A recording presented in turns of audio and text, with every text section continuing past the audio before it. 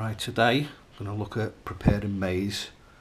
This is a sack of Bamford's Top Flight. Let's have a look at it.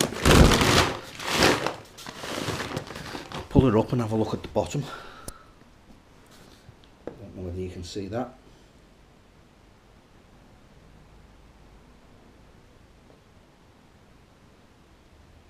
Polished American maize.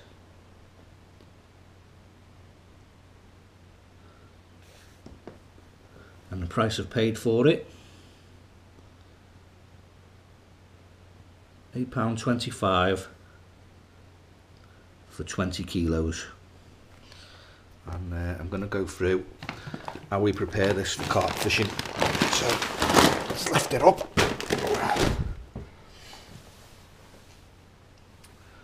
And let's get it open. Now, if you cut the tag, you should just be able to pull that. You can see that. It just comes straight out in one go. Let's have a look what's inside. Here we go. Can you see that?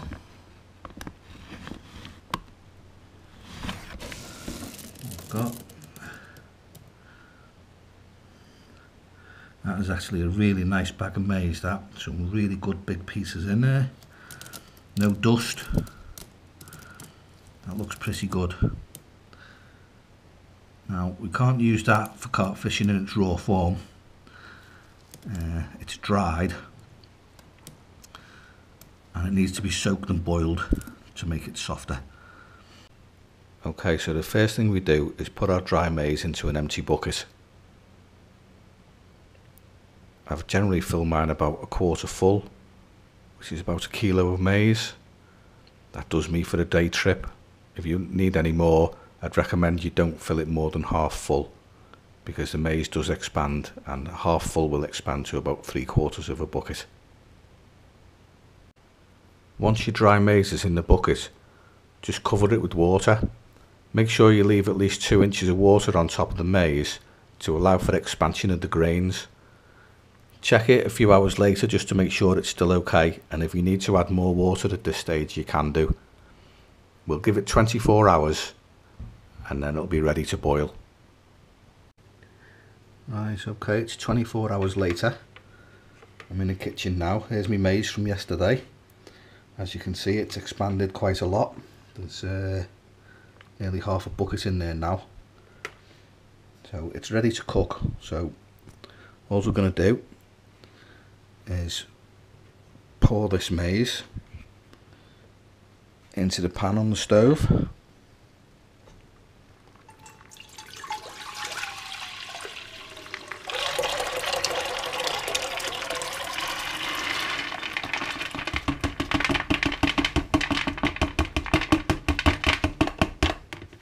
Like so.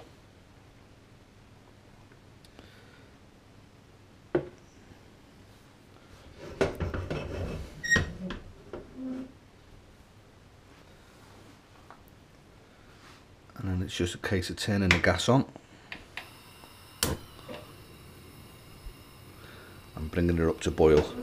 Now, we usually boil maize for 20 minutes, and if we had a boiling water and a chip pan basket and we just dunk the maize in, it would be 20 minutes and then we'll take it out, it would be done. Because I'm cooking it from cold, or starting with cold water, I'm only going to let it simmer for 10 minutes, and the reason I'm doing that is because as the water's warming up and it's coming up to boiling point, the maize is already started to cook, and of course when it goes in the bucket, when it's finished, they'll seal the lid on it, it'll carry on cooking as the water cools down, and that'll give me roughly 20 minutes.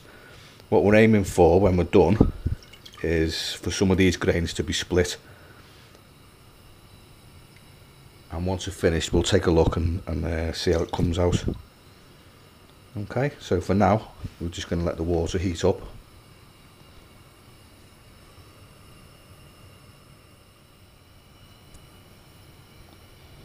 so I've got myself a ladle. As it's boiling up or coming to the boil, I like to give it a stir now and again.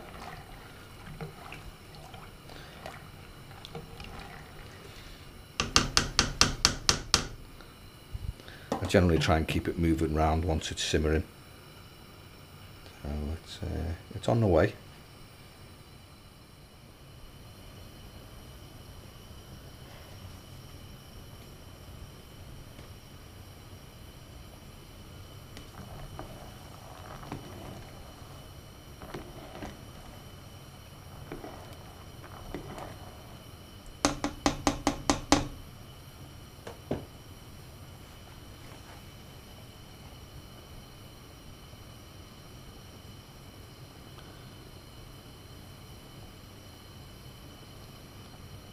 Right, okay, as you can see it's boiling now, simmering away nicely.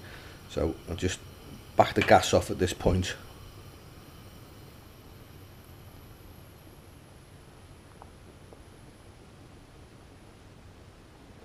And I'll just keep it bubbling away like that for about 10 minutes.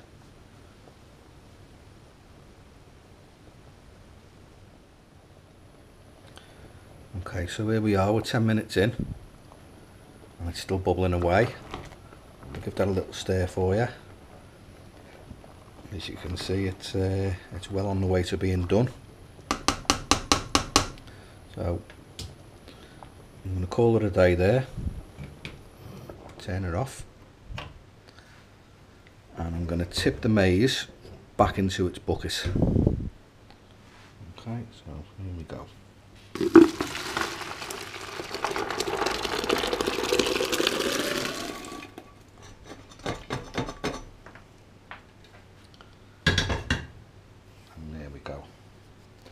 Now, the reason we use a bucket with a lid is because we can snap it shut. And the reason we've done that is to keep the heat in. Remember, it takes 20 minutes roughly to cook maize, and it's had 10, plus it's had another few minutes cooking as well as the water was boiling. So left with the lid snapped on, it'll carry on cooking as it cools down, and that'll give us 20 minutes. So we'll wait until that cools down, and when we open the lid it should be ready. Right, okay, we've reached the moment of truth. The water's cooled down, here's the bucket. Let's unsnap the lid and see what we've got. Okay, so as you can see, as the maize has cooled down, it's cooked. And if we lift that up, see the grains? That one's split.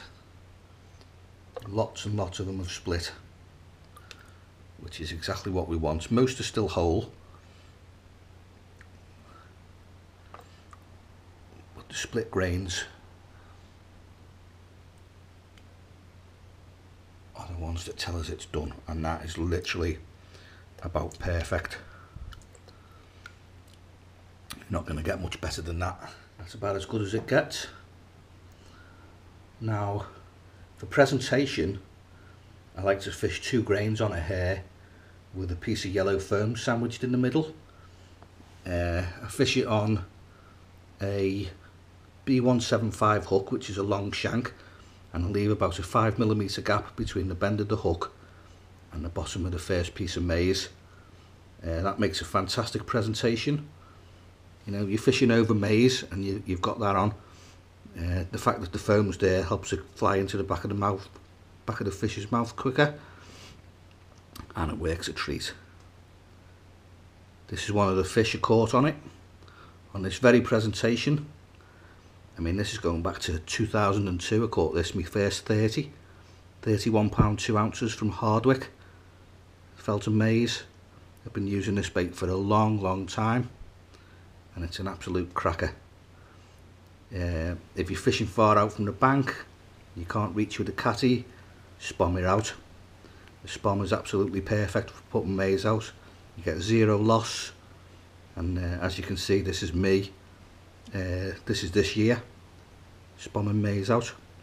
It's a fantastic bait, well worth using, and £8.25 for a 20 kilo sack. It's a damn sight cheaper than boilies. So if you decide to use it, good luck. One thing I will say is if you've got a lot of bream and tench in your water, you might want to consider something else, because they love this as well. But if it's predominantly carp, or if you're fishing a boily water where nobody's getting any runs, a change to something that's not round, bait like this is absolutely perfect, and it's cheap as chips. Thanks very much for watching. Don't forget to like and subscribe. Thanks very much.